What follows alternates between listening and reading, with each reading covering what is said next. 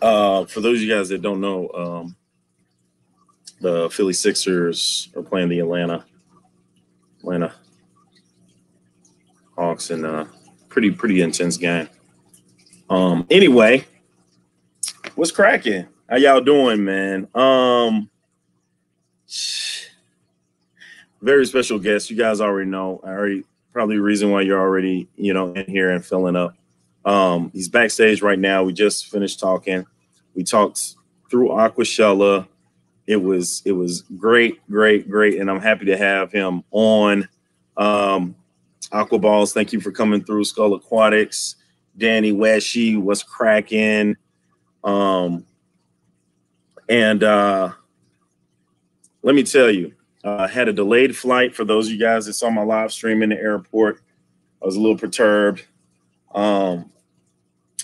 And quiet as it's kept, really didn't get a lot of sleep at the Aquashella. When you stand somewhere different, it's kind of weird to kind of get adjusted. But after that, I came home, still couldn't sleep, and then I had to wake up and go to work and get with the summer school students. So I've been up. But I just wanted to make sure that I brought you what I can. You'll start seeing some of these Aquashella videos drop a little bit at a time, because I know everybody's going to Aquashella load you guys up. But it was definitely a good time, and I'm not the only one here to tell you about the time that I had. My first Aquashella was in Chicago the year before the pandemic hit, and my first one was stellar. It was stellar. What's up, Mark? Muppet, Whittimus, PB, Pompeii Ranch, RB. Thank you guys for coming through. And so this one was definitely pretty cool. But enough about what I think about it. Let's go ahead and bring the man up. I'm gonna give him the thumbs up in the back. Thumbs up in the back. If you thumbs up me back, he's ready to go. Oh, he's ready to go, y'all. Hey, here he is. Ben O's chart, or Ben O Six. Right. I think I get a legal name change. Yeah. I'm trying to tell you. Hello, everybody, and thank you for having me here. I appreciate it. Absolutely. Ben, I thank you again for coming up here today and jumping in the hot spot. Hey, Busy Fish Chat. I don't know if he knows what he's gotten himself into, you guys, but we'll get to that later. I reserve the right to bail at any moment. Yeah. Don't you go nowhere, Ben. Don't you? Hey, shout out to Rico Stan, who I was on his program not that long ago, and also to Aquaballs, who I had the pleasure of meeting in California. Hello, Aquaballs. Hello, Rico Stan. There it is. All right. Monica Lynn is in the place, my moderator extraordinaire. I appreciate you. Hey, Monica. Hey, Ben. Hey, look, I always like seeing in person the people that, you've been watching for a couple of years or something like that.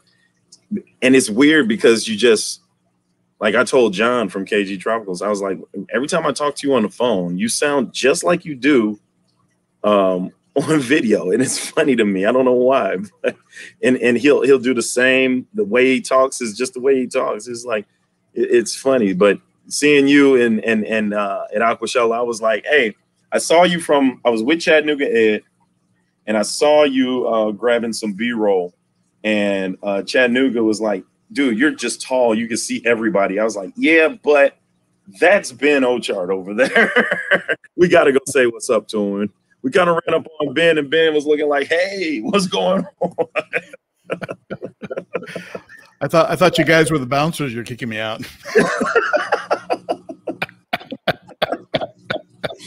Oh man. So first of all, how was your flight home? Because I know you're Midwest, you're Nashville, and I'm 5 hours away from me. How was I was delayed, so I heard your intro. I tried to get out on the 7 p.m. and that was canceled. Fortunately, it was a standby for the 7, but I was actually reserved for the 10:30. Then the 10:30 got delayed to 11:30. Oh. And then 11:50. I mean, I was thinking I might not get out tonight. And to make a long story short, by the time I was in bed, grateful that we got out at all, but it was about a little after 3 a.m. when I got in bed. Oh my God. Yeah, and that's with the time change. Oh yeah, that's a rough 4 a.m. Florida time. Yeah, exactly. That's a rough one. It was rough. It was rough. I got a little nap in the middle of the day. Otherwise, right now I'd be completely worthless. Oh my God! But I didn't get a lot done today. I unpacked. I still haven't done that. I washed and got the T-shirt on. Yeah. It's your Bizz. Right on. Represent. You got to represent. You already know. That's great. Your thoughts on Aquashella? Everybody's wanting to know. Well, I loved Aquashella. It was a lot of fun, and you like looking at the equipment. You like meeting the vendors. I was very impressed with some of the vendors. The fellow that was representing Extreme Foods. He was just a real sweetheart of a gentleman. Took the time to talk with me, and it was real funny because a fellow I spent some time with while I was there, Jerry Martin. We were hanging out, and then Jerry Martin comes into John and Lisa's talk and sits next to me and goes, "Man, I got a guy you got to meet. You've got to meet this guy." And so he takes me out there, and of course that's the guy that I'd been talking to a little while earlier, which was the Extreme guy. Dude, we know each other already. But, so I think his name is Andy. Well, and I love meeting YouTubers that I had been following, like Jay Wilson and of course John and Lisa. And I guess she's Lisa Hudson now. Not they got married. I didn't know that. That's right. But yeah, the Hudsons and Yes. and Zenzo, who had explosive growth. I remember when he first got started. Meeting some of these guys, of course, yourself and Chattanooga Ed. I mean, you guys, and I tell you that my takeaway on the whole thing was the fish, the equipment was great, but it was the people. That's what made it so special for me. Was the human connection, and just reminding me of what a great group this fish keeping community is. It really is every group has maybe an occasional jerk or troll or whatever, but Sure. Overall, the people I ran into, the people that came up to me and, hey, I've been following you for a while, your channel, and the ones that came over to the Shishe booth to meet me, and they were it was just so many nice people. And that left the biggest impression on me of anything, was just that human contact. And of course, we've been scarred for human contact with all the mask and COVID nonsense, right? We've been kind of cut off in a way. So this was like my first major, gathering of people in quite a while. But anyway, it was just the people were great. I mean, what a great community we belong to, really. You know what? I was saying the same thing. Somebody interviewed me. You know what? I found my first fan. And it was funny, man. And because she was like, "Oh my God, you're you." And I was like, "Who, me?" So cool when that happens. Yeah. I'm like, "You sure you're not looking for Ryan from Wildlife Tanks?" Because I mean, he's a little taller than me, but she's like, "No, you. I was watching you before I came down here. Can I get a picture?" And I was like, I'm the Bizz. Okay, yeah, this is happening.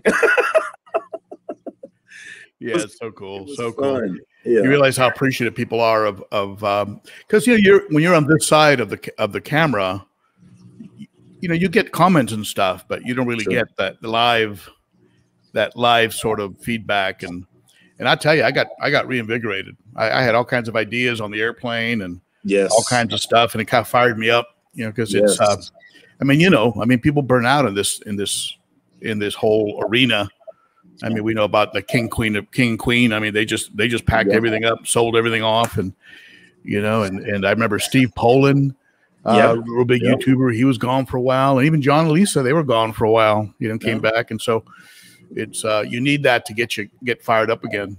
Absolutely, and my thoughts exactly, because I was heading into a video slump, but I knew it was due to me finishing off summer and with the students, and I felt like when I get ready to get in there, I'll be able to push out some more content.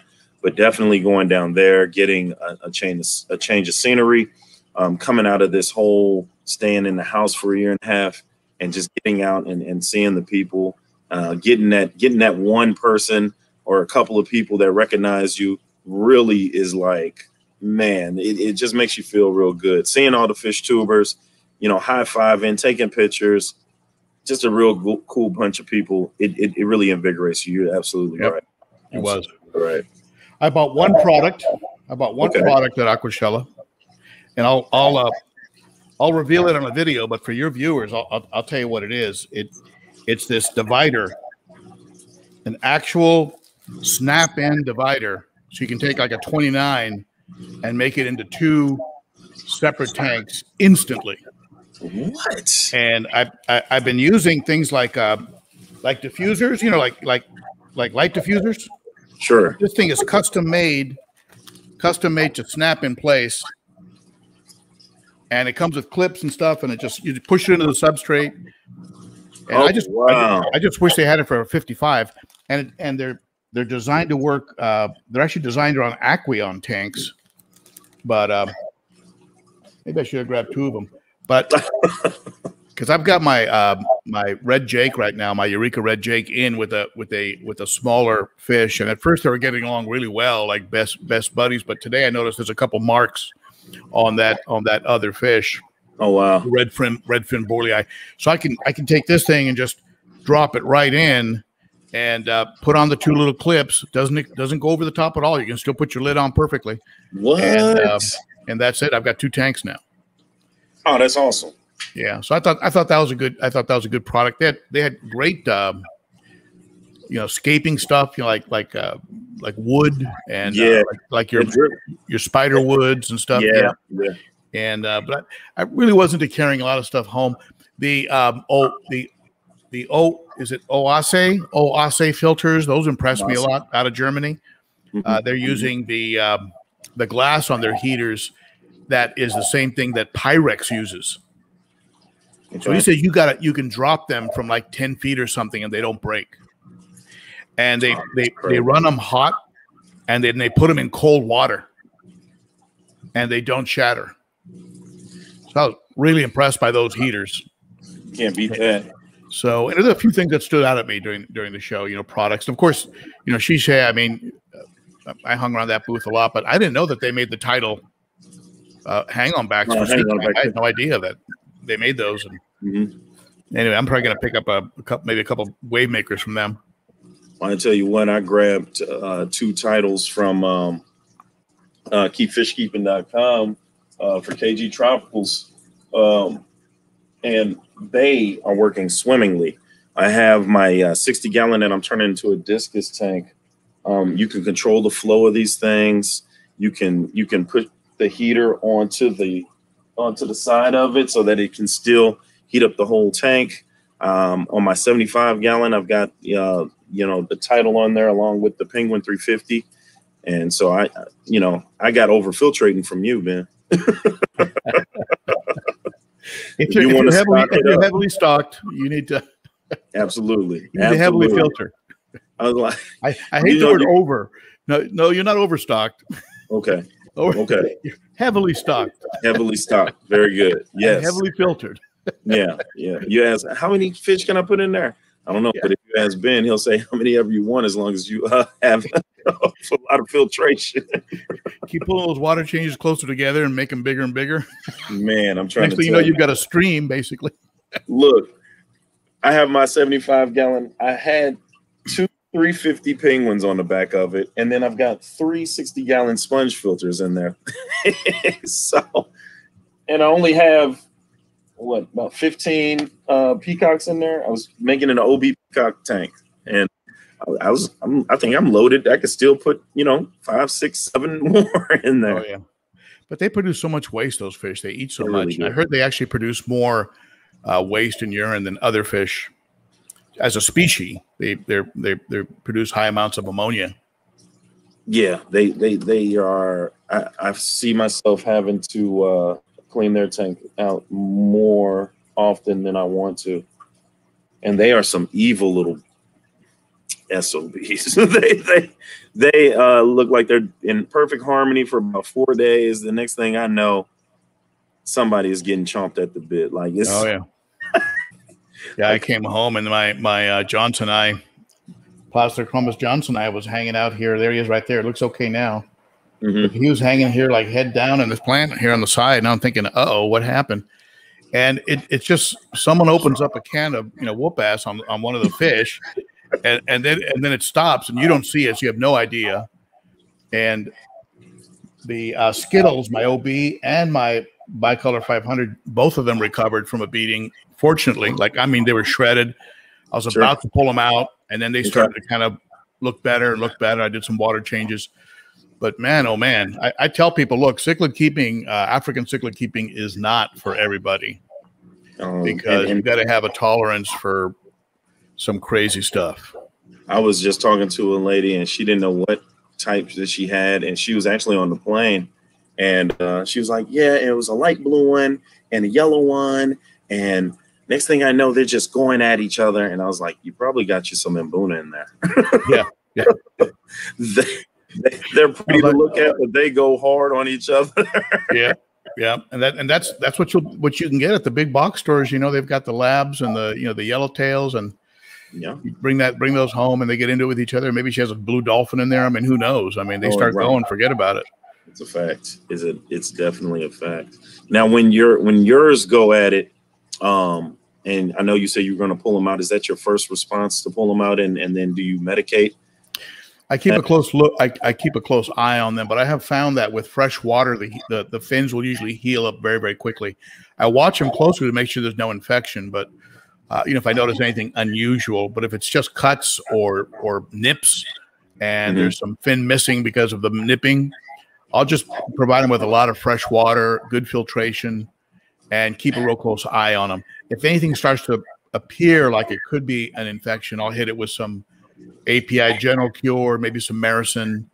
But I found that if your fish are healthy and robust to begin with, they have a very fast recovery period. If they're already weakened or have been under stress for too long, or your water quality wasn't that good, they'll go downhill real fast, might not make it. But yeah, I almost treat them like, well, I guess with the tank bullies, what I do is I try to separate them out and it's usually my OB, my blueberry OB. He now has some competition. This other blueberry is colored up, and they just seek and destroy. I snatch him out, and I kind of put him away for like maybe about a week, if not more. Because they go hard on each other, seriously. Yeah. I wish I wish I could give people an anecdote, some kind of a tip apart from just separating or getting rid of a real jerk. But I showed you that thumbnail of that video that's coming out about aggression and lies. Yes. The title of the video is "Everything You've Heard About Cichlid Aggression is a Lie." I have tried everything. I've lowered temperatures. I've rearranged the aquarium. I've done the timeouts. I've removed everything that looked like it could be a female. And if a fish wants to kill, it'll just keep killing. You'll take them out and put them back. You'll keep killing. Hey, John and Lisa. Hello, buddy. Hey, Vinny. Man, you got some great people in this stream. Yeah. Patty's petite tanks is the thorn in my side there when she gets to acting up. But yeah, what's going on? Thank you for coming through. Everybody, thank you guys. Yeah. Yeah. I listen to your streams to figure out what all haven't you done for the cichlid that just will not stop murdering, and you just tell everybody the same thing. It's gonna happen. You just gotta be ready for it. I think you said, one day they're all swimming together, but as soon as one of them turns his back. And sometimes I've noticed, and this has become more, I don't know why more recently, but in the dark, you would think, well, turn the lights out. That's nothing I've tried. Okay, leave the lights out for longer periods of time. They just become, in the dark Ravenous. pillars. Oh man, rabbit. You know what? They took out my pleco. My pleco. Oh, I've had him for. Oh God, he used to be. I don't even want to think about it. He used to always in my live streams be the front and center, clean off the algae, and now I've got to manually do more of it. But he used to do his job.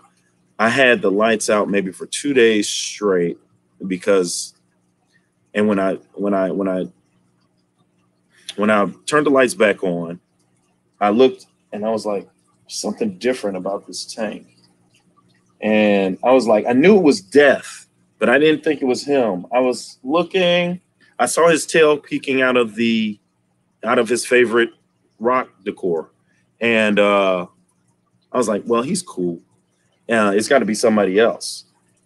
And then when I looked on the side of the tank, I just saw his belly just eating out. I was like, oh, you're armored. You're catfish. You're armored. You have so many weapons. They found the soft spot. They found the soft spot. They'll go after the eyes, and then they'll flip them over. Was it a bushy nose? A bristle nose? Yeah, it was a sailfin.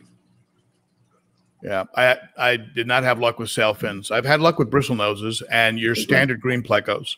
Okay. The problem with the standard greens, of course, is they just become enormous and they become the aggressor. Right. So I've stopped getting the standard greens and I've gone with the bristle noses, and they've been okay and they don't get too big. Okay. All right. Currently, what's your favorite tank in your room right now? My favorite? Well, I love them all for different reasons. Okay. And, but I've got to say, this one back here, I mean, let me turn the camera here. Here, I'll solo you out. If you don't mind looking through the microphone there. Well, there you go. Just the tilt. You're not going to see nothing. Sorry. Here, I can open it up. Yeah, there you go. That tank right there. Okay. All right, there we go. But it's that tank is a custom-made tank from my friends over at Glass Cages, who were actually at Aquashella. I was able to have lunch with Joe, one of the co-owners of Glass Cages at Aquashella, and I made that tank to fit the dimensions of a piece of furniture. But then after they brought the tank and we really confronted the weight of the tank. I mean, we're talking about 1,000 pounds when it was full. It was about 300, almost 300 empty. They used an extra thick glass. Oh, wow. And so it took 4 of us to get it up on the stand. And that's just a 90-gallon tank. You wouldn't think it would take that, right? Right. 4 people to get that thing up there. And then you imagine you put the decor, the rocks, substrate. We're going to be up around 1,000 pounds. So the furniture, my IKEA piece of furniture, I didn't trust. I'd always be sleeping kind of with one eye open, waiting to hear the crash. Right? So anyway, they made a stand for me, and now I've got a couple of viejas in there, some geophagus, some severums. Okay. I've got a yellow. I've got a red spotted severum I got a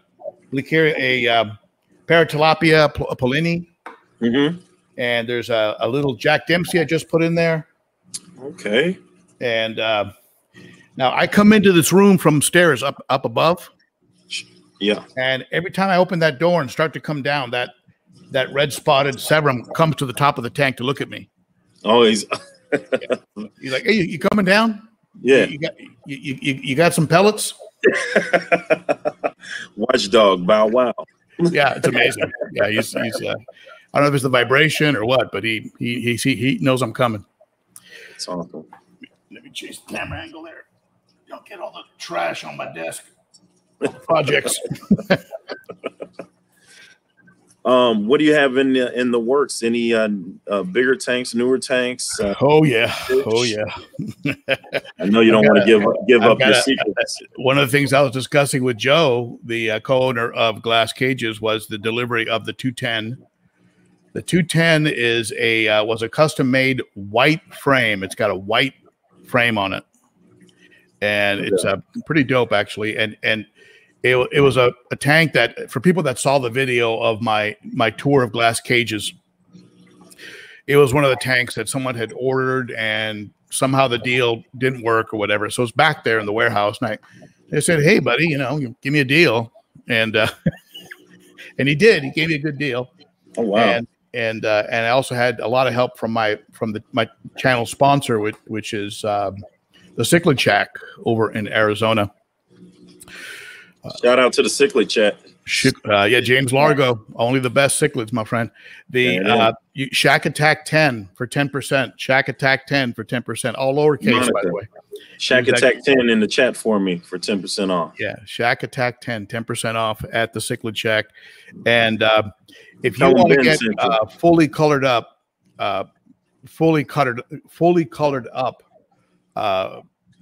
cichlids that they're guaranteed, like they're male. I mean, I've done the raising, the fry and bringing them up, and you end up with all females and things like that, or you wait 3 years and that eye biter turns out to be a female.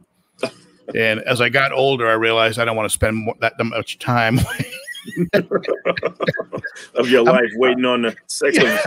I might never find out if this is a male or not.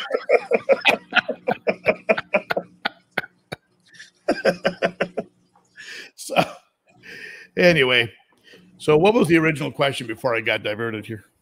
I think it was your favorite tank, and then we went on from there. Well, I think right now the 90. Okay. All right. 90, and then pretty soon is going to be that all white. That 210, we'll see. I've got a lot of ideas. I got a sump, an overflow box. I got 2 canisters I'm staring at right now. I've got a lot of things going through my head. I've got a blend of substrate I'm going to be putting together that includes aragonite to help buffer the water. Mm-hmm. So yeah, it's going to be a fun project. I may end up taking both of these two tanks and moving them here and putting the 210 against this wall. That's it. So that's a big project. Right, you know how big that project is. You got to drain the tanks down and hope that you can move them with maybe an inch or two of water and the substrate, which is a lot of weight. And you're gonna need 2 guys in a van. Look, I'll go to move it 10 feet in the garage.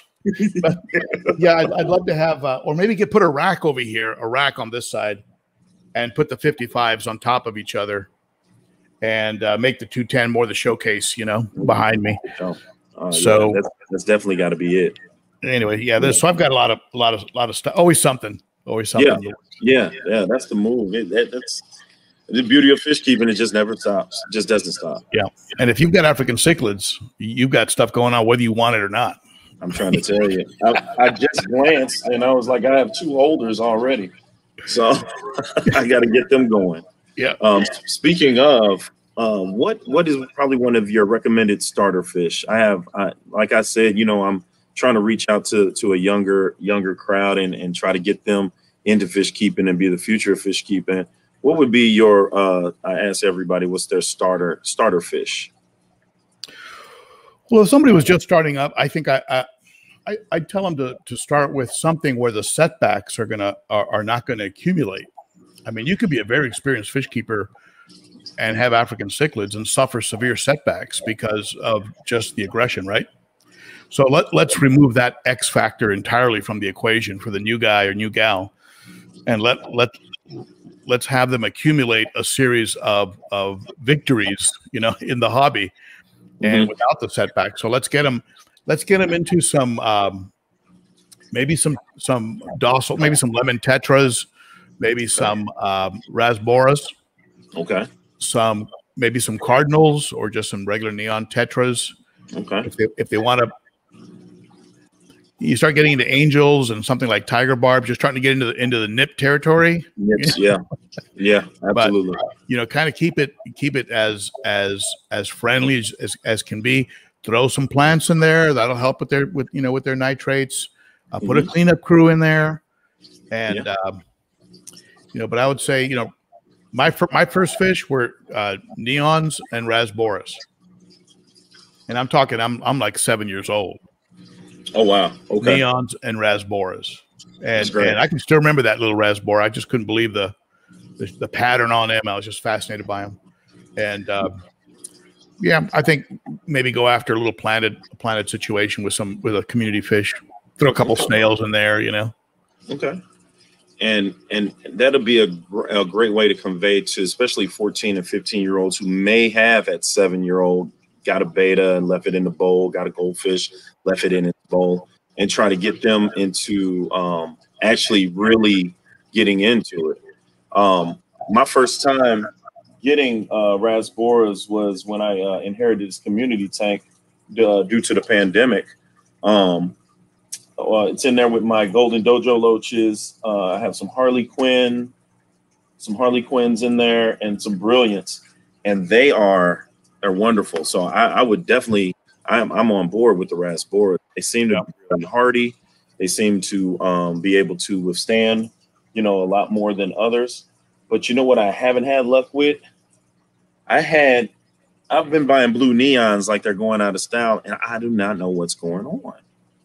My blue neons I bought some Harley Quinns in here and some red and blue Columbiana tetras and some Julii Corey Doris, and I had like 13 blue neons, and they just didn't take.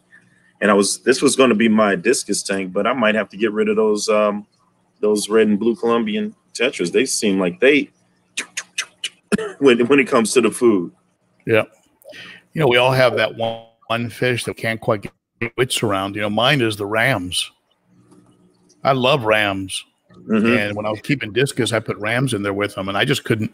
They wouldn't last that long. I finally stopped buying them, and I don't know if it was because I wasn't keeping the water warm enough, or maybe too warm for the discus, or too warm for the rams. I don't know, but it was rough. I couldn't. And I love rams, blue rams, gold rams, German rams. Right, they're beautiful fish, and couldn't quite get them to last. There might be some. I'm not familiar with the. What you're talking about, the blue neons, I'm not familiar with that fish, but I imagine that there might be something. You might want to see what their pH or temperature recommended temperature or pH parameters are. There might be something. Maybe your water's a little bit too hard, or something real subtle like that.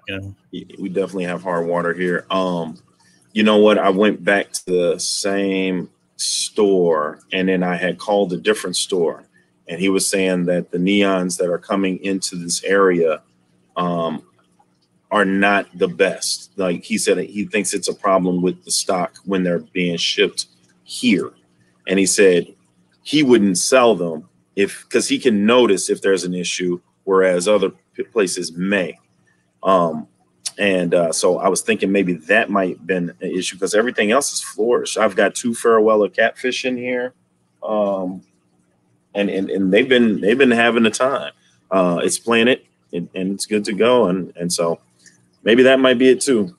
Yeah, you could just have a bad line. Yeah, bad line. That happens too. Yeah, I think I'm gonna try a planted tank. I want to take a tank to a point where it can be as self-sustaining as possible. Okay. Deep substrate, plants, cleanup crew. Yeah.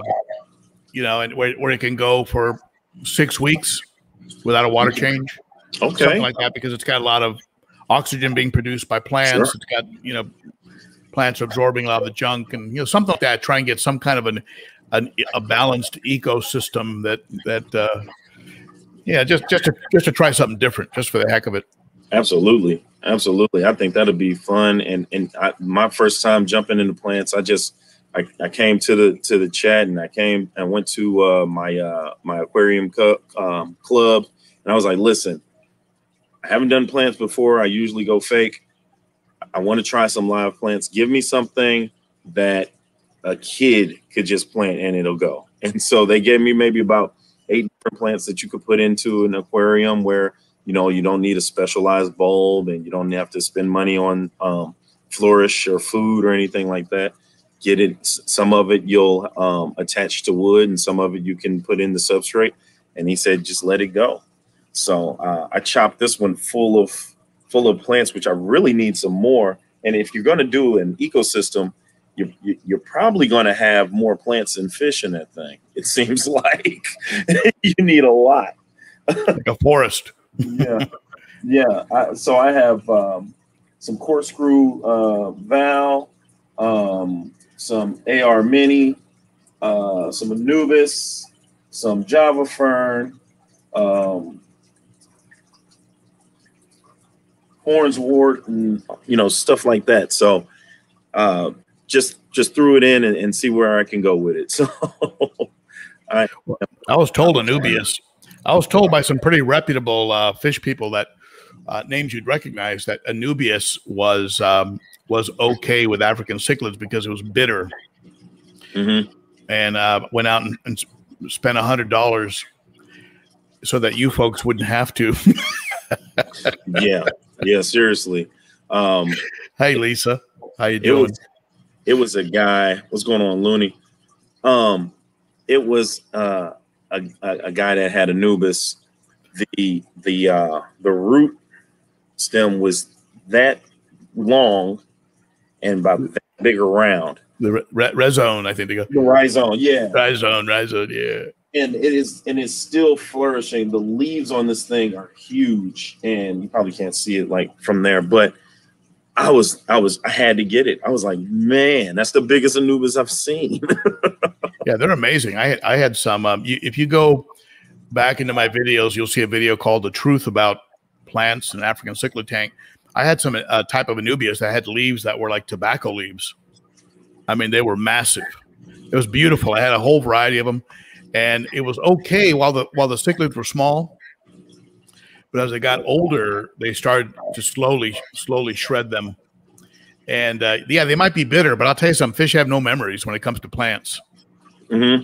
But, oh, that's bitter. I spit it out. Oh, look, a plant. Then you pop it back in. Yeah, they go all dory on it. They do the same thing with fecal matter. Oh, yeah, that ain't food. Oh, look at that. Ooh. Exactly. Man, that tastes familiar. Hey, that's doo-doo, baby.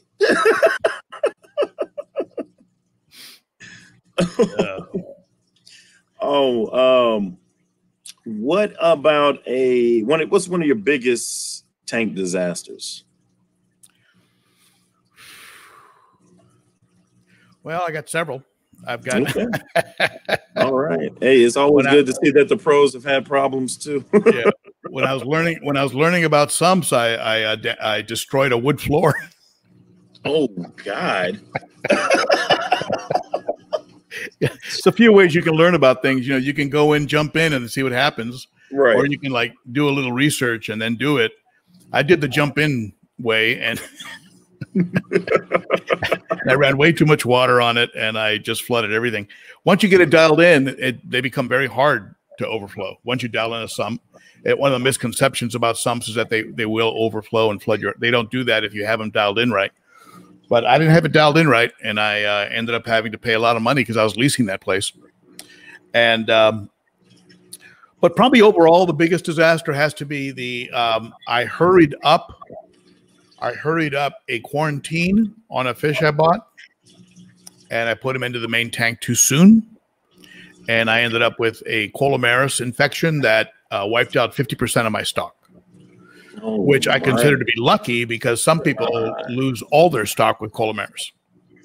Oh, geez. So I was able to get a hold of some Fritz Marison Plus, it was called.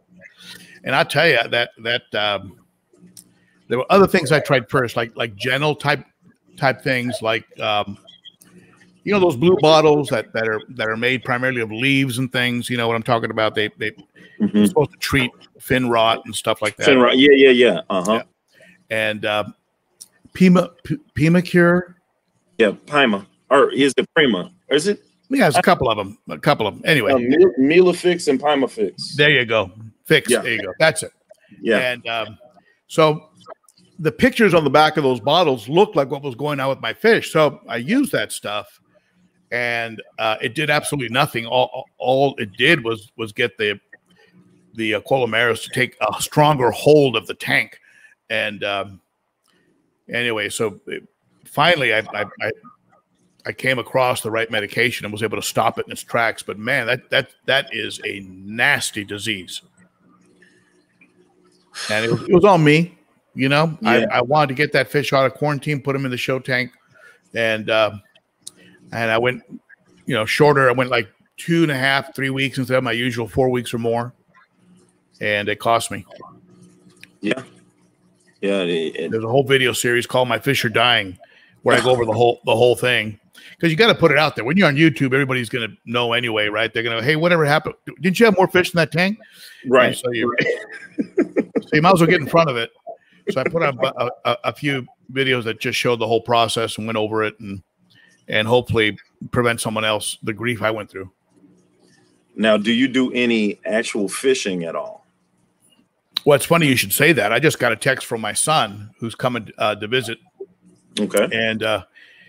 And we have a lot of lakes and ponds and streams and rivers and, you know, all over.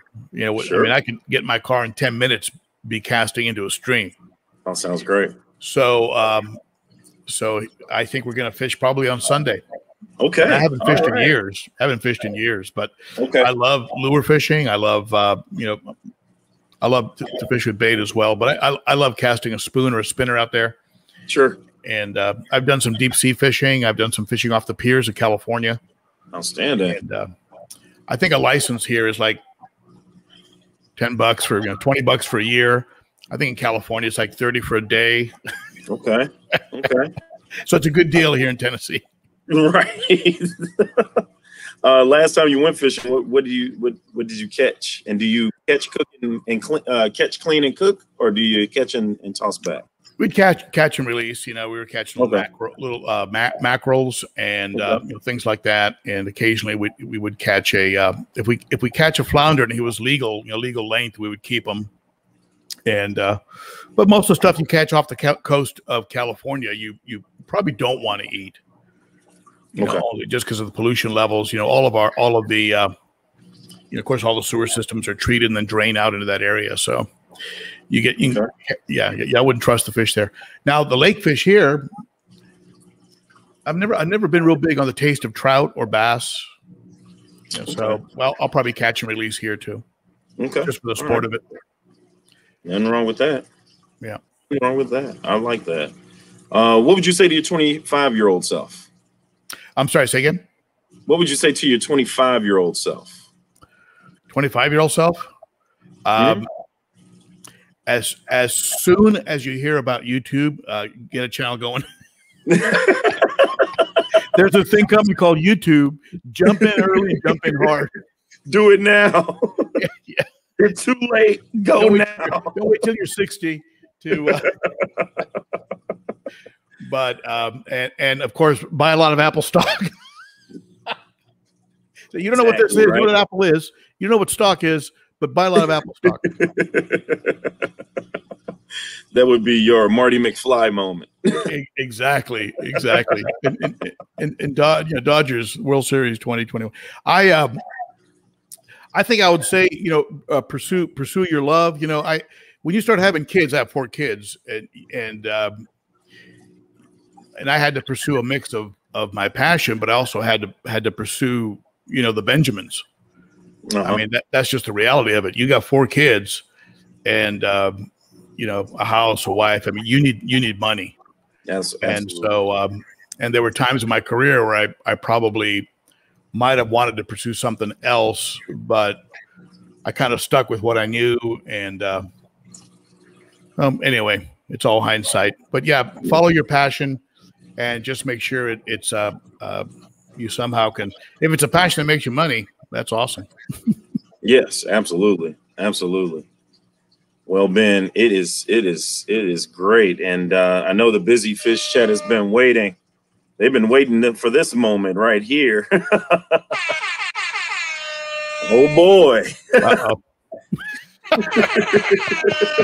Can somebody please tell Ben what he's in store for? He is a huge channel, but he's still gonna get it.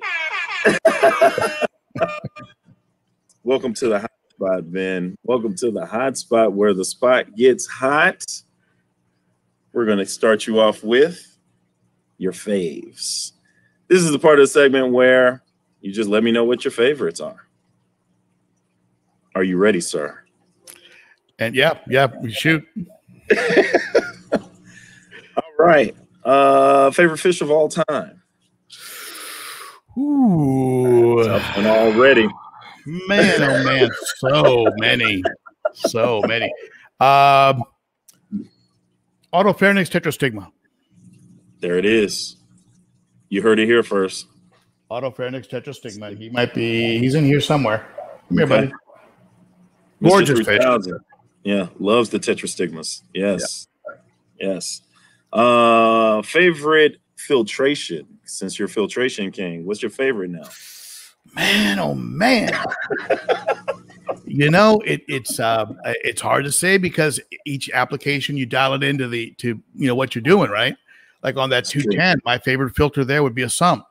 On these guys, a hang on back does the job. So, but I'll tell you something. Those little Expert-Matic filters, I was thinking about it today. Mm-hmm. All I've got on this, all I've got back here with all these African cichlids is 2 little Expert-Matics. And they're keeping that tank looking really, really good, creating lots of water circulation because they're power head sponges. And I can service one of those filters in 5 minutes, start to finish. Pull the bottom off, squeeze the sponges out in tank water, put them back in, snap it back on, and I'm done. Oh, wow. And so you got to love that. Absolutely. And now, on the other extreme, you got to love a sump because you get that extra water volume. And the solution to pollution is dilution. Yeah. So more water volume, right? So if you're going to have a real heavily stocked tank, super heavily stocked, and it's a big, let's say you got a 200, you got 45 cichlids in there, consider a 40, 50 gallon sump. Okay, very nice. Have you heard of a hang on the back canister? No.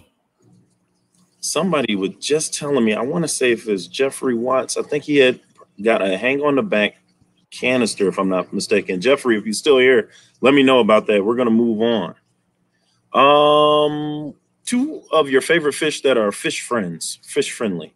You can put them in the tank together. You see them all the time. No problem. Well, it's been so long since I had a fish like that.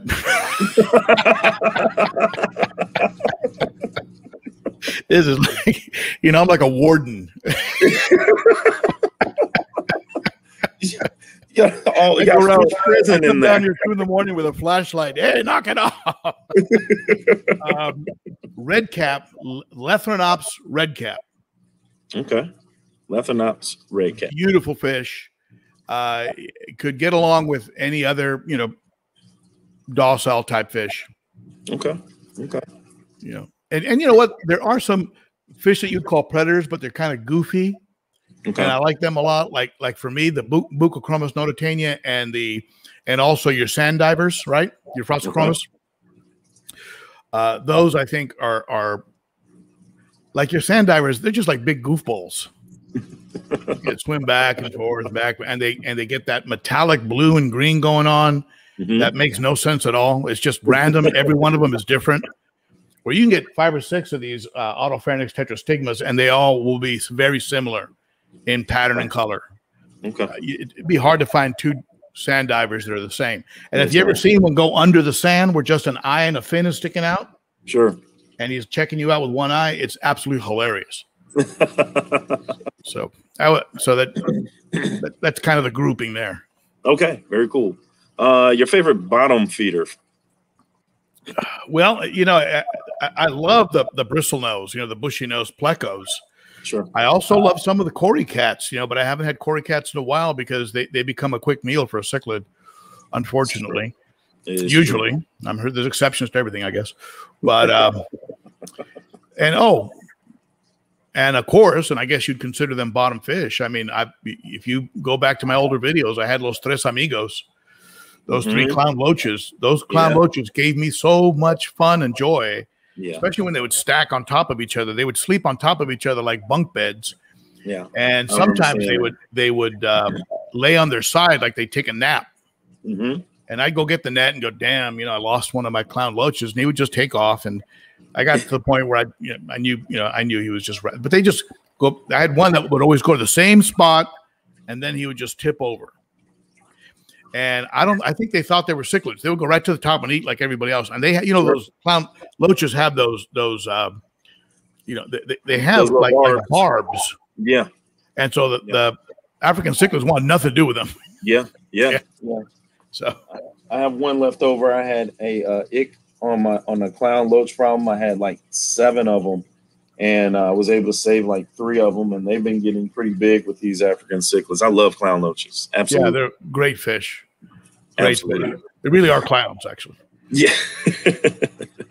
All right. Favorite breakfast food? You're talking to a guy that likes to eat. You know that. Hey, look, preaching to the choir, brother. Preaching to the choir. My son the other day, one of my boys was visiting. I've got 2 boys, and one of them was visiting, and he introduced me to chicken and waffles. That was pretty damn good. Yeah. This your first time having chicken and waffles? You wouldn't think. You wouldn't think. Oh, but, man. Southern boy like that. But I tell you, my favorite breakfast food, and she's not here to hear it, so I'm not trying to butter her up or anything. But my wife makes an omelet for me that she'll put some veggies in it, she'll put some bacon, she'll put some little sour cream. I mean, it's amazing. Outstanding. Yeah. What is your favorite fast food joint? Well, In-N-Out back in California was my go-to if I wanted a good burger. It's a good burger. You had one? Oh my God! Every time we go to Vegas, In-N-Out. It's a good burger. That's right. That was the first place outside of California they had them was in Vegas, over the Caesars food court. And it's unbelievable.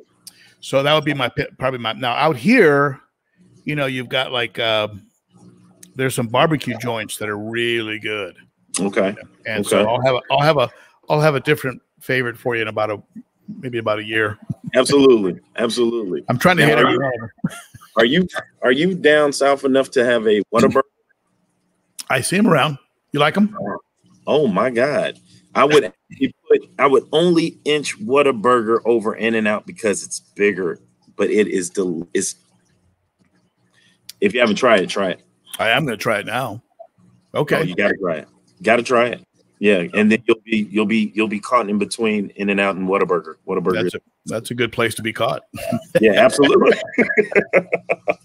What about your favorite food to cook? Ooh, favorite food to cook. Well, I make some food like that is ethnic, like what is called plátano maduros or tostones, which are the large green bananas, and you can cut them up and fry them, and they have a sweet variety and a not sweet variety. Okay. And one of the things that plantain is a plátano, and something that shocked some of the people at Aquashella that came up to me who had an accent, and I would tell them where you're from, and they would say, "Oh, I'm Puerto Rican," and then I would go, "Eres puertorriqueño? Yo soy puertorriqueño también, borinque," and they would go, "What?" And all of a sudden we're off, right? Talking about Puerto Rican food. Okay. So, anyway, yeah, Making ethnic Puerto Rican food, I think, is my favorite. Outstanding. Outstanding. Did not even know that about you. You know what? The first time I heard you speak something that I didn't understand was when I was sitting next to you. I was waiting on my lift, and you were talking to the one guy, and you had said something to him, and I just kind of like looked at you, and I was like, man, what? Oh, when we were sitting down in the lobby. Yes. Yeah. He was one of the Puerto Rican guys that came up to me, and he was like, "What? What do you mean you're Puerto Rican? What?" Yeah. And I was like, "What is Ben talking? What is the words that he's saying?" Yeah, my first language. That's what's up. Yeah. What's your favorite restaurant to go to? Man, there's a place in Los Angeles called Rayo's. Okay. And you feel like you're going into a 1930s, 1920s gangster place. Really? Yeah. They got the big Metro D. You call his name is Johnny Roast Beef. and he goes like from head to neck, and it's just all one sort of torpedo, and he's hilarious. He's totally hilarious. And the food and the beverages, you know, the best margarita you can imagine. That's and it, huh? Anyway, and they make their pasta right there. They make the ravioli right there. They only use the best cuts of meat. I mean, it's unbelievable. Called Rayo's in Hollywood. You have to know where it is. I mean, it's kind of hidden between some of the studios. And those are the best. Those are the best places. Those back in the wall dives and drives. That's right. Well, the locals know about it. Yeah. Yes, absolutely, absolutely. Your favorite wrestler? My favorite what? Wrestler. Man, oh man. You know, it's got to be Hulk Hogan. If I had to pick one. Yes, I mean, the Hulk was just so entertaining, and he was like such a massive specimen, right? Sure. You're like, holy Absolutely. shit. How can anyone beat this guy? The must from the mustache on down to the 24-inch pythons, brother. Yeah, he was just like this. It was like, I don't know. It's kind of like a freak show, but you're kind of impressed, and you're kind of so yeah. He was kind of fun, and I haven't, you know, when I was a kid, I used to watch it a lot. You know, we had I think Golden George or anyway, and the Spanish community when I was growing up, my parents used to watch the Mexican Spanish TV, Canal 34 or 32. I would come into LA, and they had Lucha Libre. Okay. Yeah, we had like Mil Máscaras, 1,000 masks, and we had these guys that were real famous in the Latin community, and they were like superstars, you know. Looney Tunes says, "I got Rouse on my list now. I'm 20-30 minutes away from Hollywood." There you go. RAO''S. Make a reservation. Try the margarita. It's $18, but you're not going to care. It's going to be the best thing you ever tasted, huh? Yeah. Kenny E. All right, moving on. Favorite type of music? Well, you ride my car for 10 minutes, you're going to hear cello. You're going to hear jazz. You're going to hear very hard rock. You're going to hear R&B. I mean, I grew up with Led Zeppelin and Motown. I mean, and then it's taken off from there. So, oh wow, yeah. So you name it. I have a lot of. And it's funny. One of my 4 kids is just like that. Him and I have very similar. You'll never know what's going to come up next on his playlist. It's just like me. My wife, you're going to get all country. Okay. All right. That's awesome. Very cool. Favorite soft drink? Favorite soft drink? Yeah. I like a Diet Coke or a Diet Pepsi. Okay. From a fountain. I don't drink it out of the can because I don't feel good with that aspartame. Okay. But on the fountains, they don't put aspartame. They use something else. Okay. Yeah. I'm a Arnold Palmer type of guy. Give me a sweet tea mixed with a lemonade. Well, yeah, I like those. Yeah, you should try. You ever try Steve's teas?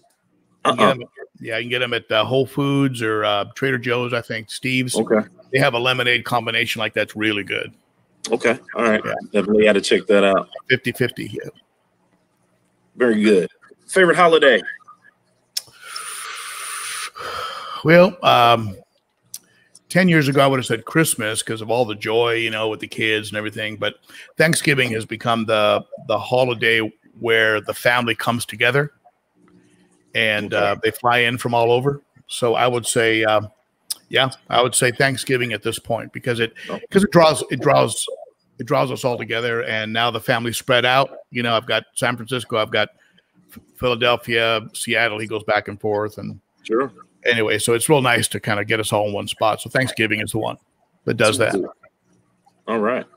Favorite app on your phone? I'm sorry, I guess again. Favorite app on your phone? Well, I've got an app that is that lets me take a picture and cut out a piece of it. And Okay. and I showed you earlier what I'd done. Oh yeah, like I took my old hawk, the old Malawi hawk. Look at that thing. God, that's a Malawi hawk that's yawning, and that's an old Maduka white lips. So this app lets me pull out a piece of a picture and have it look pretty good and pop it onto something else, right? And if you're a content creator, you can get this app for free. It's called PICS capital ART PixArt. PixArt. That's the app that I use the most. PixArt. Okay. And then my other one has got to be Pronto, PRONTO. That's where you do all your, you can do your lettering and things like that on your thumbnails. Okay. And then YouTube Studio. I'm on that thing all the time. Yeah.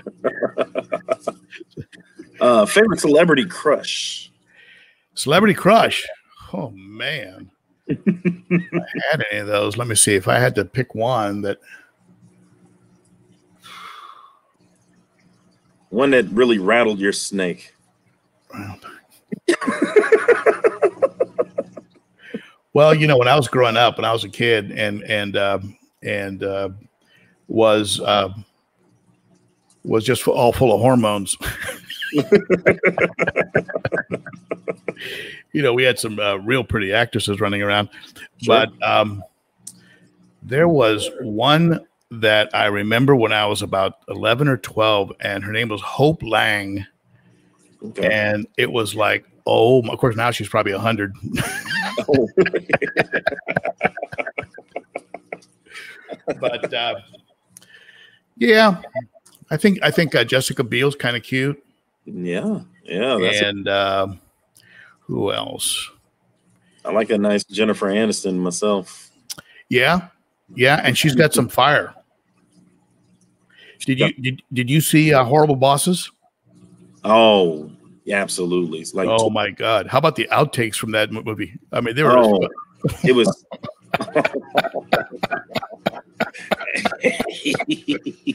And she was really on. Oh God, that yes, yeah. She was amazing. Absolutely. You're a Muhammad Ali fan? Yeah. Well, you know, I was the senior class vice president at Belmont High School. The senior class president was Veronica Porsche. We lost touch after high school, and then I see her on a poster for in the Manila fight, right? Right. Muhammad Ali sees the poster, wants to meet her. Next thing you know, they're married. Oh, what? So you have 1 degree of separation from Muhammad Ali, because I was buddies with one of his wives. And I think in the end, before he passed away, she was the one that was the most involved in everything, even though they had been separated. Yeah, helped him out. Yeah. Oh, yeah, that's what's up. 1 degree of separation from Muhammad to Ben Ochart. And you never cease to amaze me, man. It's crazy. What's your favorite ice cream flavor? It's got to be some kind of a chocolate, like a dark chocolate. Okay. All right. I am not a chocolate fan when it comes to ice cream, but yeah. So many chocolate. I am a pralines and cream. Pralines and cream is good. Butter pecan or something like that. Those are all good too. And something with a fudge line in it, I like. Sure. And when I used to go to Baskin Robbins when I was a kid, I'd get pistachio. Very good also. Yeah. Yeah. Favorite car of all time? I had a 356C, a 1965 356C or SC Porsche when I was in college. Okay. I bought it from somebody who just wanted to get rid of it because they were tired of it and they're a good friend. I got it for a song, and man, that was a fun car. Oh my God, I can believe them. Yeah. Class and the need for speed. Oh yeah, and you could take the tightest turn and you were flat as a pancake.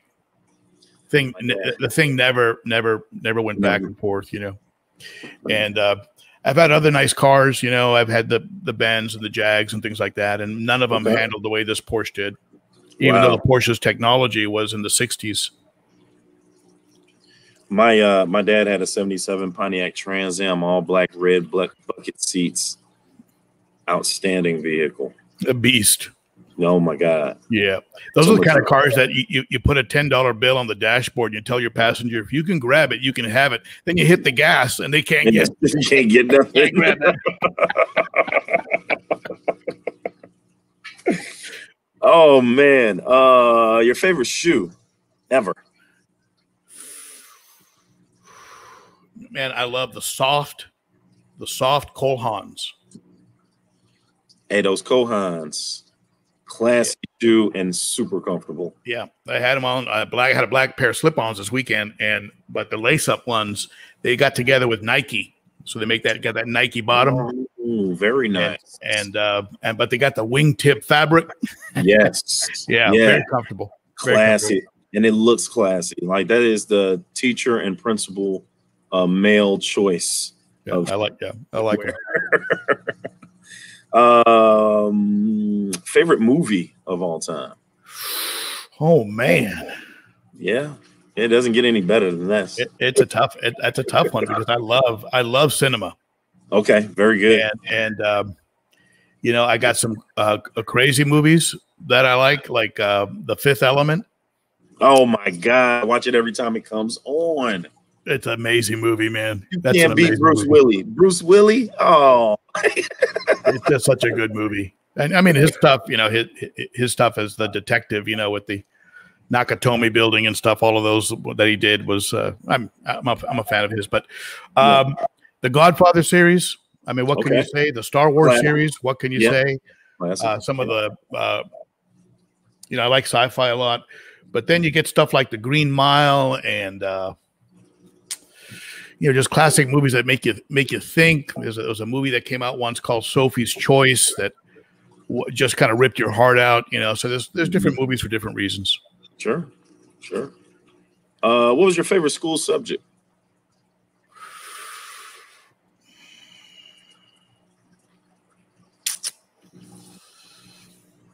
Well,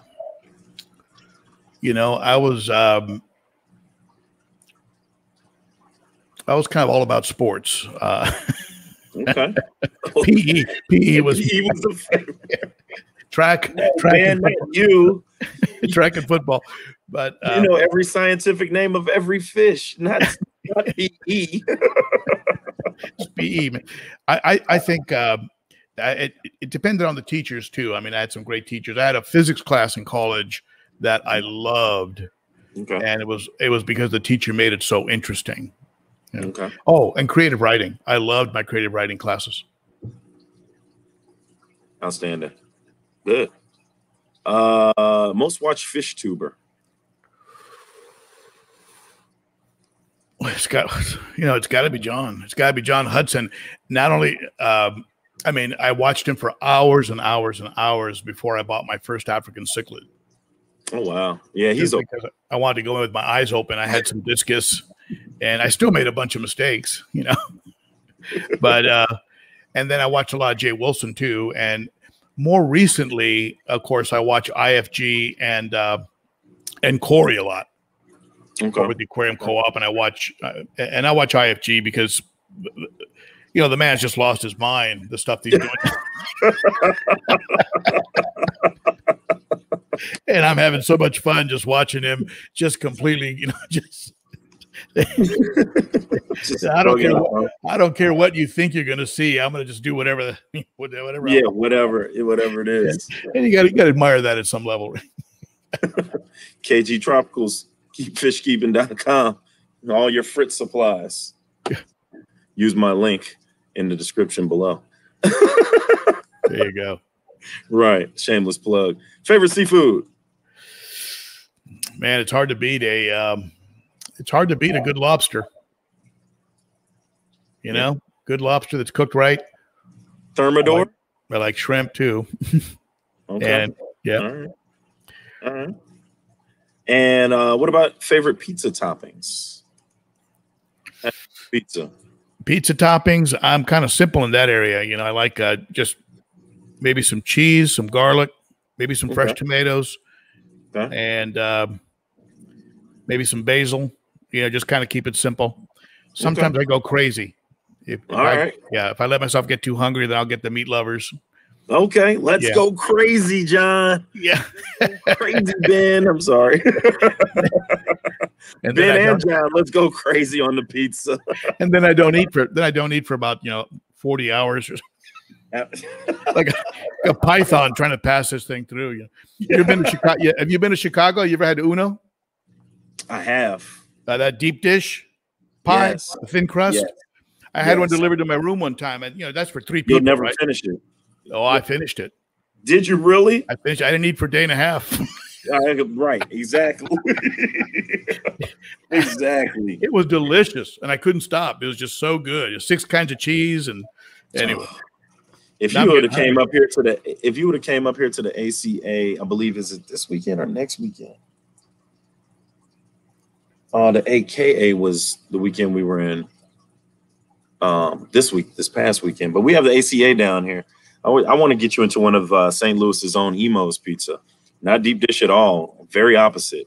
It's flat, but the toppings and the mozzarella, delicious. Well, my favorite pizza of choice now is the thin crust. Okay, very good. Oh, you'll love it. You'll love it. Yeah, I don't want to be full with bread. I want to taste all the ingredients. And everybody wants to know: do pineapples belong on pizza? Yes or no? I tend to avoid it, but I'll admit I have crossed the line sometimes. Hey, I'm not mad at you. With Canadian bacon. Yes, absolutely. That's the only way to have it. Yeah. Yes, Hawaiian style. Exactly. I told you guys, pineapple and pizza is great. Well, Ben, now this is happening to you. I'm sorry, say that again. Well, that just happened to you.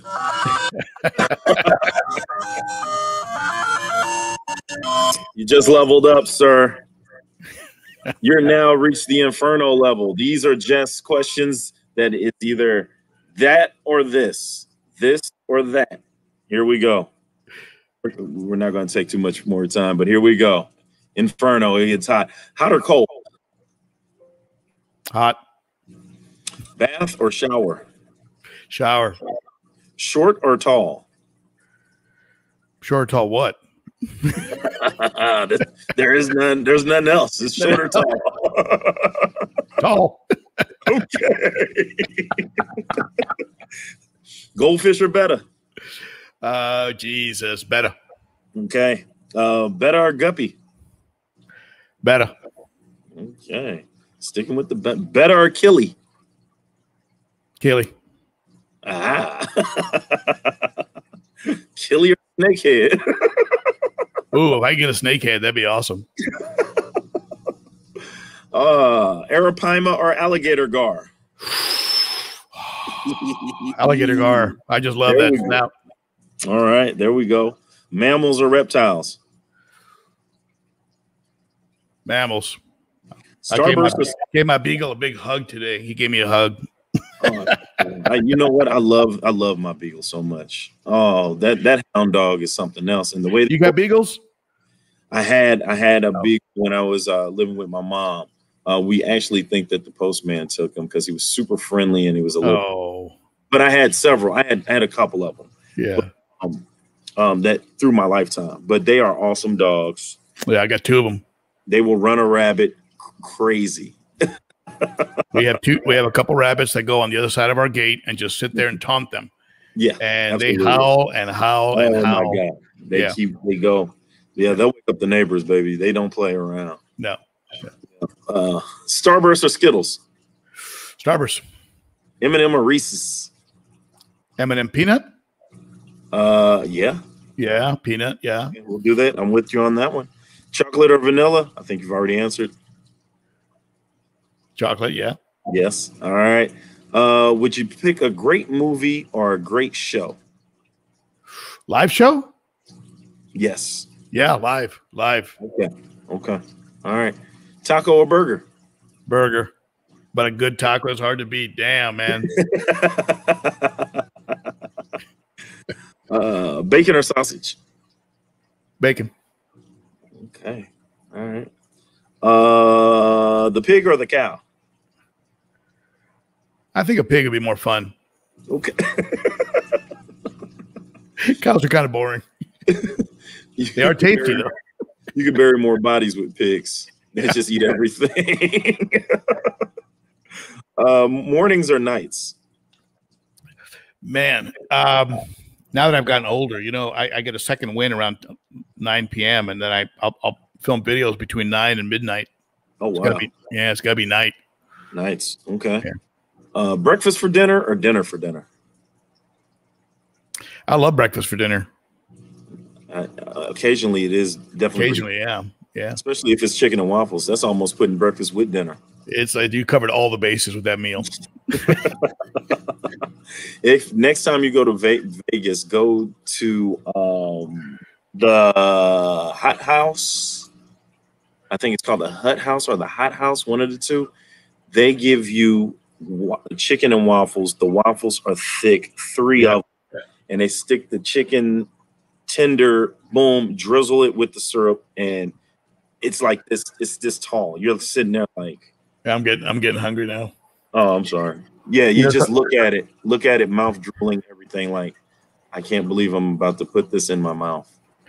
One of my friends here in Tennessee walked into a restaurant, ordered. He said, "What would you like, sir?" And he said, "What do you recommend?" And she said a couple things, and one of them was steak. He said, "Yeah, I'll have the steak." Mm-hmm. And they brought him a chicken fried steak with gravy, right? Oh, that was the steak. And he didn't know that was a steak down south. That's a steak. Yes, yeah, chicken. That country fried steak could get you every time. But he loved it. He loved it. Do you want me to take it back there? No, you can leave it. I think I'm going to keep it. Yeah, they make them good. Make them good. Yeah. Weekday or weekends? Weekends, because I can actually spend some more time with my wife because she works a lot. Okay. What up, Caleb? Disney World or Universal Studios? Disney World. Really? Yeah. Okay. All right. Yeah. All right. Hot coffee or iced coffee? Hot. And I've got a story to tell you about my trip to Universal. It wasn't good. I'll tell you later off camera. I don't want everybody to know. Beach, sand, or mountaintops? If I'm skiing on the mountaintop, I'll take the mountaintop. But overall, probably beach. Okay. All right. A little late or super early?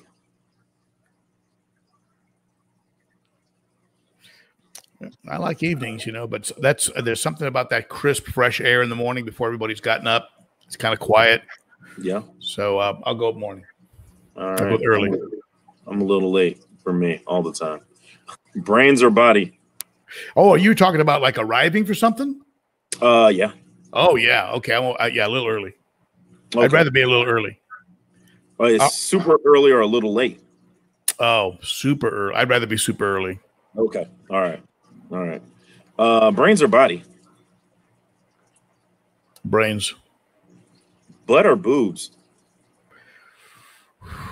Man, that's a tough one, man. Hey, man.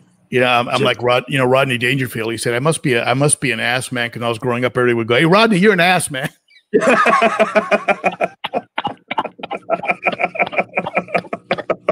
Absolutely.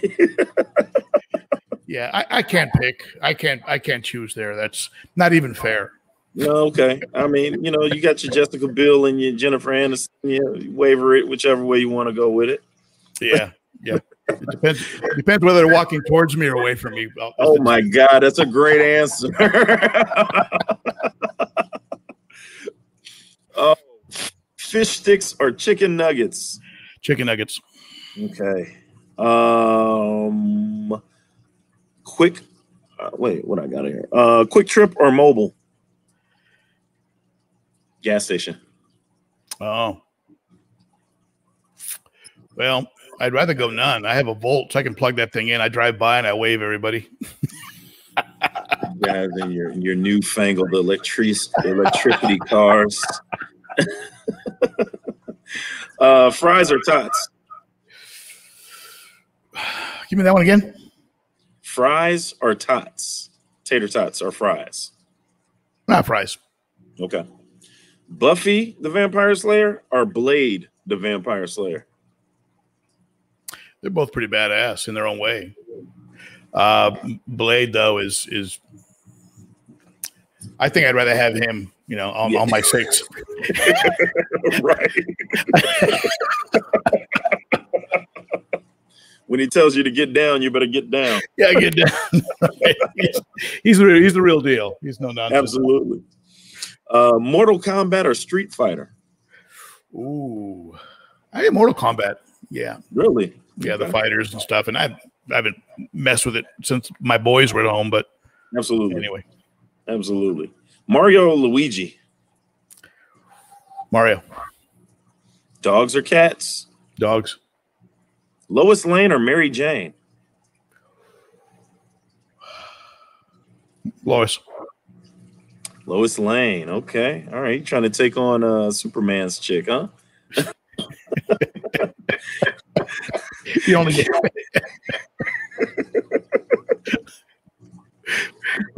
cash or credit?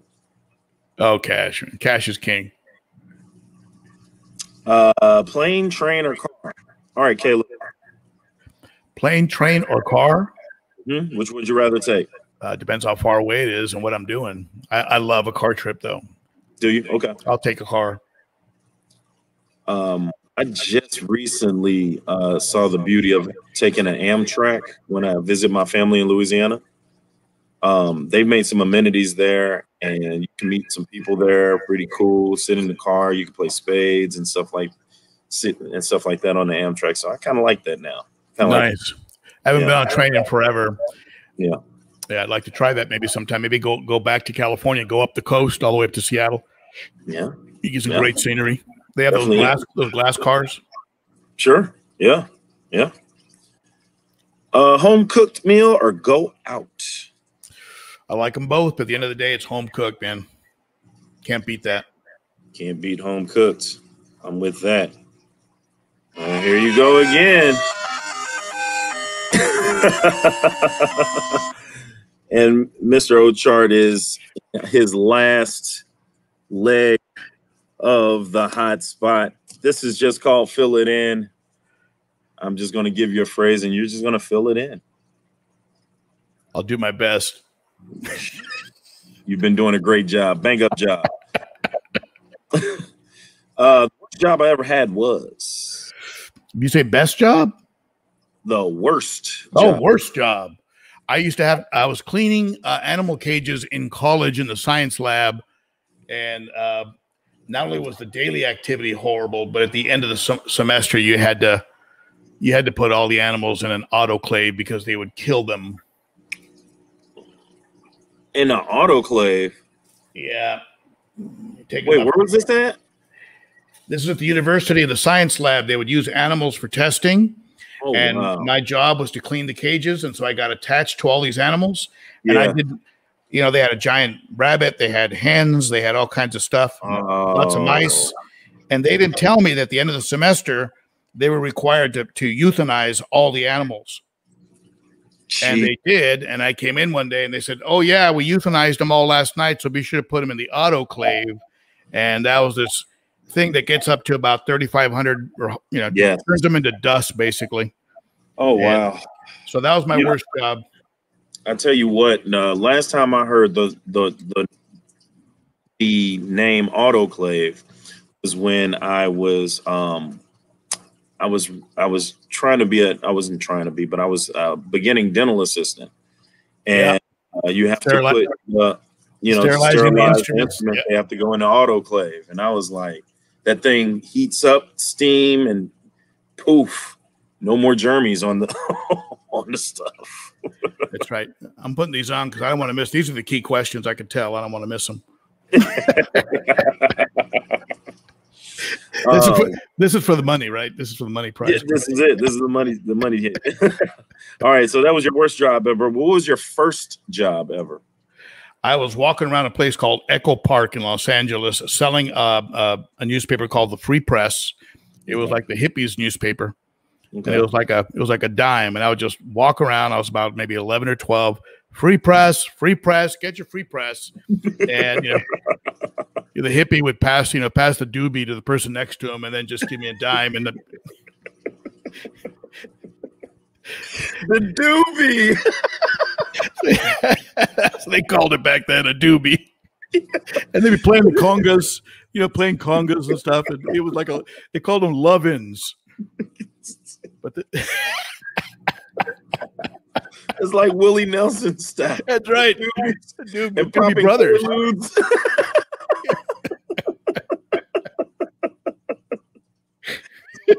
Lucy. Oh my God. Oh, you were the paper boy. I used to love the game on Nintendo. I just break all the windows and lose all points. Very cool. All right. By far the best vacation spot is Hawaii. Hawaii.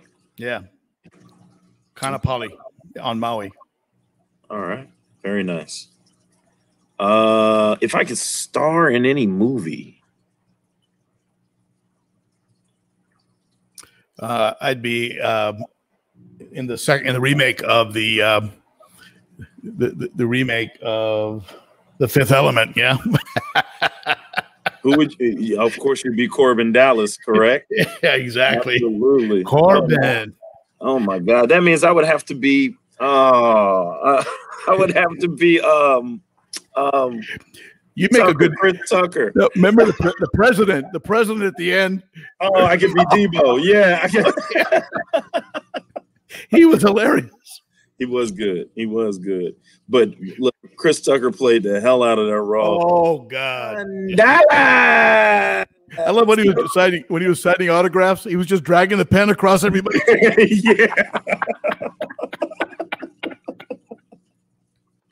Oh my God, I love that movie.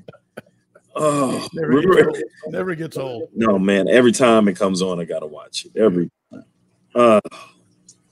All right. If you got a problem, yo, I'll solve it. So if you notice a breeding pair in your tanks, the first thing you do is a breeding pair. First thing I do, I let them finish. Okay. You never stop the train when it's going, huh? Put a blanket over the tank. Turn the lights down, right? Hey, sorry, folks. This is what you're sorry. Finish up. Do it now. No rush. Get it in there.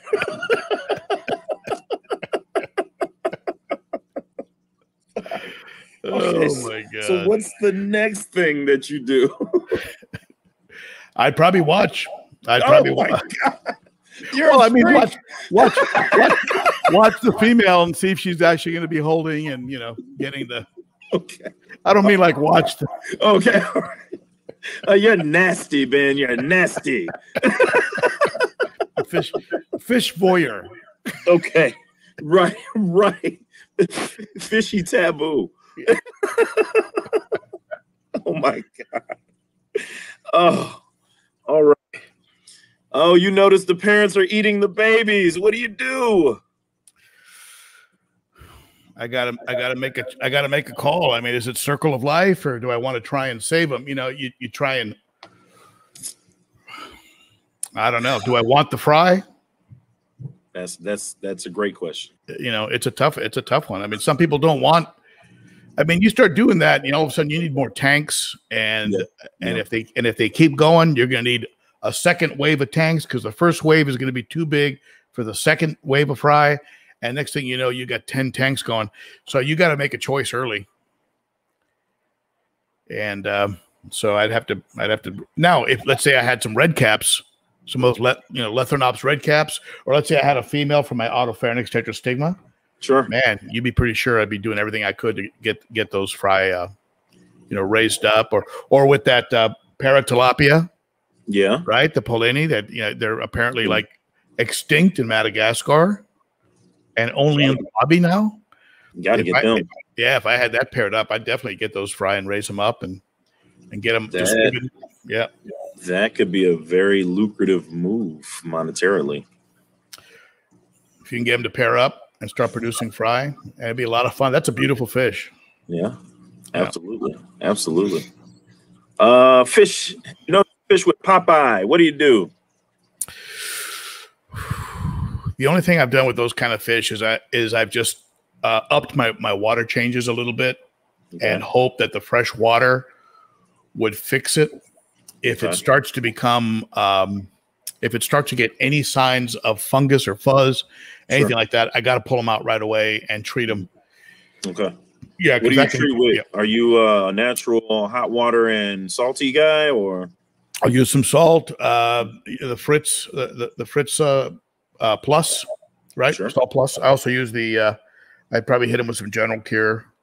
Okay. Something like that. General Cure. Yeah. Hope for the best. These kind of things, you treat them, and anyone who's had fish, you treat them and you cross your fingers. Absolutely. Sometimes they respond, sometimes they don't. I had a fish that lost an eye one time as a gar, female gar. Oh. And all she had was that hole, that concave hole there, and she'd only swim in the direction of her eye. It's kind of funny. She'd always swim just in one circle, just kind of following her eye. That's wild. Yeah. And if you notice ick in your tank, what's the first thing you do? I turn the temp up, and I hit it with cordon. I've had real good results with cordon. Okay. Ick attack, it's called. Okay. And, we mentioned clown loaches earlier. One of the reasons that I liked having clown loaches is that being a scaleless fish, if you have any ick at all, they're going to show it first. Sure. So they're kind of like a warning. If you have them in your tank, they're great because you can be sort of kind of preemptive. They have one little spot, man, you hit it fast. Sure. And you can but I get the temperature up. I gradually take it up to about 85, 86. Some people will throw some salt in. I've had really good luck with just high temp, a little bit of that cordon ick attack, and it goes away. I've had ick maybe 3 times and had full recovery every time. Very nice. Yeah. Last question in this. Create your own dream tank. How big and what would you stock it? –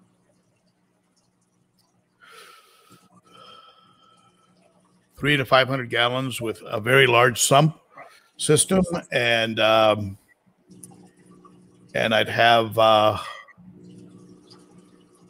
maybe 35 or 40 large discus. A lot of plants, and maybe maybe about 50 cardinal tetras, maybe. I like it. Yeah, and that's it. Have it just be pristine. Have a UV sterilizer on there, and like a twist, and I think it'd be beautiful. That's awesome. I love it. Listen, that you you handled yourself. Handled yourself like a true champion, Ben. I appreciate that. If you wouldn't mind a couple of minutes still staying on with us, I want to see if the chat has any questions for us real quick for Ben before we let him go. Any quick questions for Ben Ochart? He is out of the hot spot. He is unscathed. He gave us some laughs, some different answers. It was awesome, to say the least. But does anybody else have any questions that are in the chat? You can ask them now. Anybody? Anybody at all? Monica, Danny, Jeff, Watts, Looney, 503, Crystals, Pets and Plants, Danikin, Rays, Aquatics, Widimus, Sean Squill, everybody. Thank you for coming. Danny West, she wants to know, what's your favorite aquatic plant? Well, I do love the Anubias. I love that rhizome, the rhizome, you pronounce it? You know, that rhizome. A rhizome, the fact that you can actually attach it to something and super glue it to a piece of driftwood, and I think that plant has is just very flexible. It's a tough plant, yes, and doesn't require a lot of light. It actually likes the shade. I think Anubias was from the god of shade or something, or the god of darkness or something from Egyptian mythology, or I forget what it is, but probably Anubias. Yeah, I'm not a plant. I don't really know plants.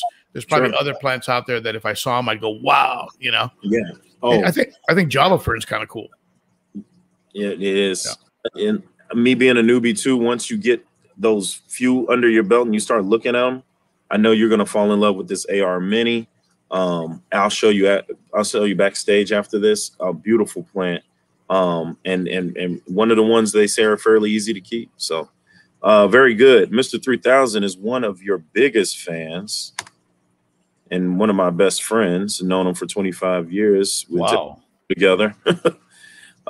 Tennessee or Cali, he says. Well, Cali will always have a place in my heart. You know, I spent 65 years there, tremendous memories, but realize that a lot of those memories are of a very different California than the California that is there now. So right now, at this moment in time, 100% Tennessee. Okay, for a variety of reasons that it would take me too long to go over with you. Outstanding. Monica Lynn, my moderator extraordinaire, would like to see the tank behind you if she could.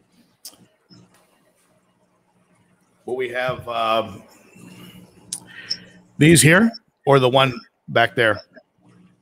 Monica, the one directly behind him now, or the one where he was on the side behind him?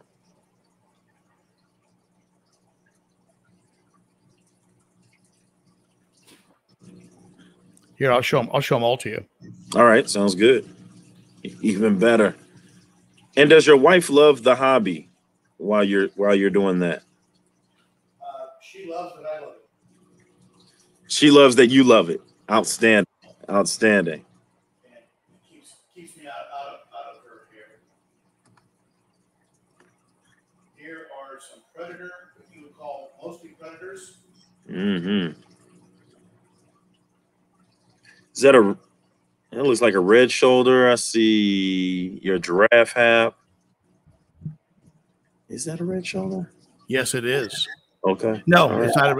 It's yeah. I think you have a giraffe in there. You have Venusis in there. Venusis in there, yeah. And you have a. I'm afraid my boom's going to fall off the table here. And you have a hawk. Okay. There's a bucanono in there. A Kawini. There's an eye biter hiding in the back. Ah, okay. I've got another eye biter. Yeah. Yeah. And there's some beautiful fish in there. Outstanding. And I am going to be getting a sand diver because I got to have one. Yeah. Yeah. And here closer is my older, more established. Move over here so you can see it. This is the older, more established African cichlid tank, but I think they're all hiding because of the light and me moving around. Yeah, they're behind that black background, and there's a bicolor 500. This is a Placidochromis johnsoni. There's There's a beautiful OB in there. One of the Skittles. There's that down here at the bottom. I don't know if you can see him or not. Is a Phoenix. Very hard to get fish. So see if I can see him. Right there, Phoenix. Okay. Dragon blood is hiding on the other side. Very nice. And I'll show you the other tank, which is my chair. Microphone. Someone says I like Venuses. I think they're underrated. They are pretty cool fish. They're beautiful fish. What sand is that? There we go. And there's my South American tank. Very nice. Now, what sand? I have in the established cichlid tank is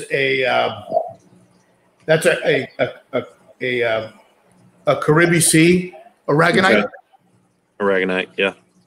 And in the tank that you're looking at right now, that's a lapis luster mixed with imaginarium black. That's beautiful. That salt and pepper look. Exactly. You see that paratilapia right in the middle there? Yes. Oh crap! He must have unhooked. Oh.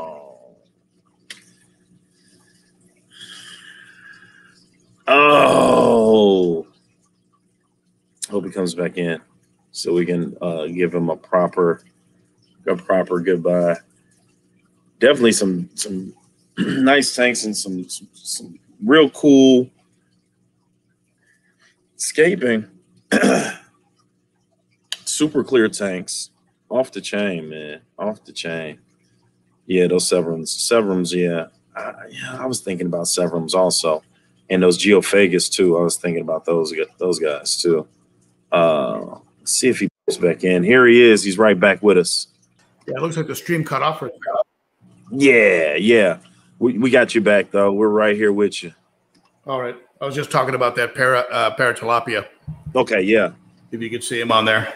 Yeah. And right in the middle, that's the guy that's the puppy dog in the tank, is that red spotted Severum. Okay. Yeah, that's the one that looks at you when you come down asking for pellets, huh? Exactly. And those, you see the two viejas in the bottom right-hand corner? Can you see the viejas? Yeah. Oh, yeah. You know what?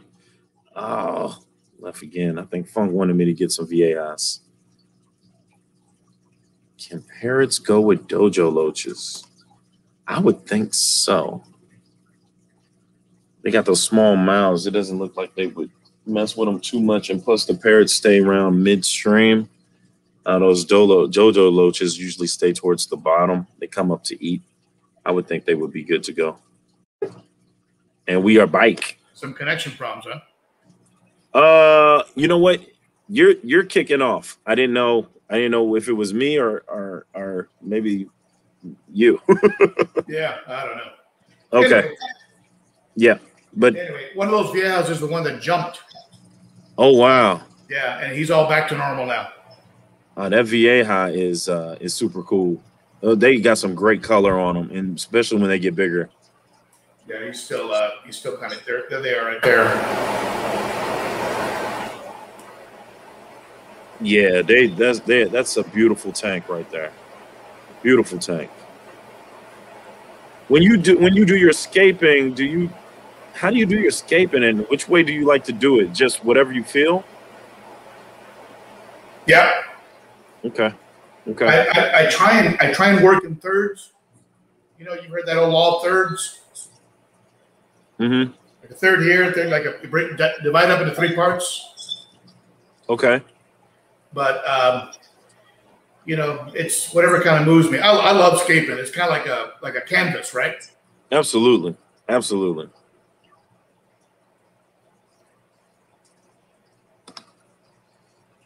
Yeah, my dojo loaches are too big to get eaten by a parrotfish.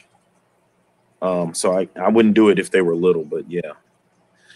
We just had a question about would you keep parrotfish with dojo loaches? Yeah, I'm not familiar with either one of those fish. Mm-hmm. Yeah. I hate to answer about fish I haven't kept.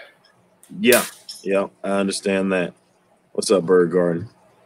I tell you what, Ben, I don't know what about everybody else, but I enjoyed you and I really appreciate it, man. It's been it's been a great evening with you. My pleasure. Thank you so much. It was great meeting you and spending time talking to you. And we'll be looking forward to your endeavors. Can you tell us what days you're on, and definitely tell us about Coffee and Cichlids? Cichlids. Let me get the mic over. Cichlids and Coffee. Cichlids and Coffee are Saturdays at 11 o'clock Central. Mm-hmm. And it's a lot of fun, and a lot of cool fish keepers show up, and so the chats are fun, and it's it's like everything I do. It's got cichlid the name, and I think that sometimes might turn people away because I don't keep cichlids, I keep something else. But the truth is, the things we talk about pertain to all kinds of fish keeping. We talk about filtration, setting up canisters, setting up hang-on backs, substrate, water movement, mm-hmm. disease, everything, scaping, you name it. We talk about all of it. And it's just, and usually the first third or so is a topic that I have, like in the thumbnail, there'll be a topic. But then from that point on, it's just like an open forum. It's a good time, you guys. Definitely catch him at 11 Central Time.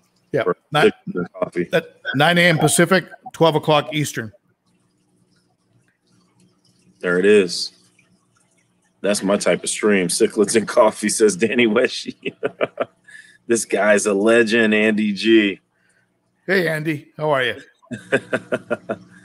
Hey, listen. Hey, it's nothing like meeting them in person, you guys. So if you can catch Ben at another, if you can catch him at another Aquashella, he said he may be in the one in Dallas, which I believe is in August, if I'm not mistaken. I believe so, yeah. Definitely got to check him out. Mike's Aquatics and Things, thank you for coming through. Jay Watts, you already know what it is. Monica Lynn, you know what it is. Listen, Ben, don't be a stranger, man. You're now a friend of the channel, so we will, come in anytime. We'd love to see what you got going on when that 210 gets there. Definitely got to check that big boy out behind you. Yeah. Let me crash your live stream party after I get that set up, and we'll show it to your viewers.